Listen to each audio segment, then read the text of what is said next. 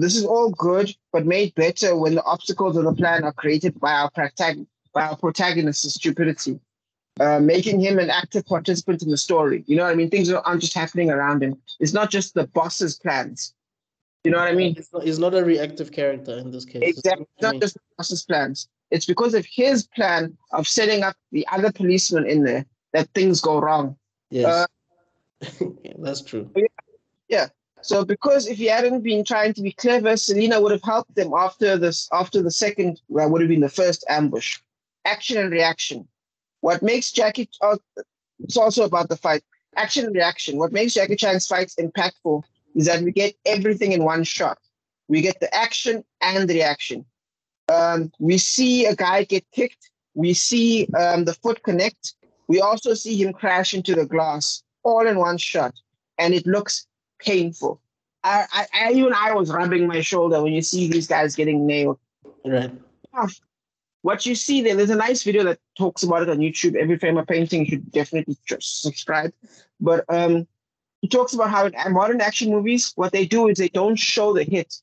So what happens is they do this, like this is the guy's face, cut, right, and then the guy, then action.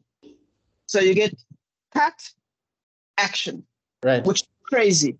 That's how modern movies are shot nowadays. Why? Because no one knows how to fight. So in Jackie Chan movies, you get everything. But and then that's the thing I don't understand, though. It's why don't you guys just find consultants who can come and help you with fight choreographies and stuff like that? Right. Look at The Matrix. Took them 6 months of training for them to get ready. Right. Are you guys busy? Because now Keanu Reeves forever knows martial arts. You know what I mean? You know, I know that. That's what you said in The Matrix. I know Kung Fu. He actually knows Kung Fu. Yes. Actually, he was training with a broken neck people. Really?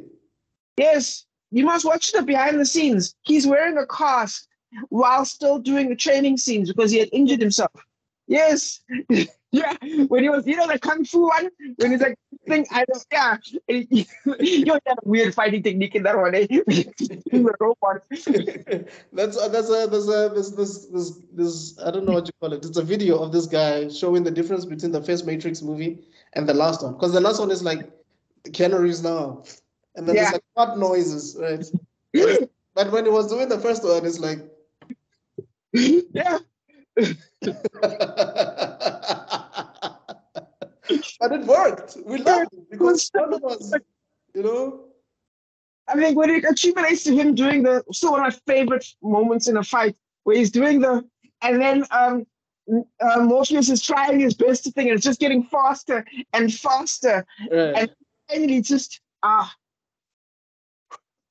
that is storytelling and fighting combined. That's one of the movies that we need to remember. It was on my list. It's one of the movies that we need to. Absolutely on the list because again, there's storytelling, and because I would say if there's one negative effect, no, it's actually a negative because technically there is storytelling and fighting here, but I think Matrix does it on a higher level, like where it's completely in the story. Right. But we'll get into that. Yeah. I think one thing we also need to acknowledge is if these martial arts films didn't exist or if they were not as popular, superhero movies wouldn't be as great as they are today. Dude, yes. I mean, look at Civil War. Yeah. Civil War, yeah. Versus Superman, that warehouse scene wouldn't have been great. Yeah, because I would say Joss Whedon, guy hit hard. You know what I mean? That's basically his martial arts.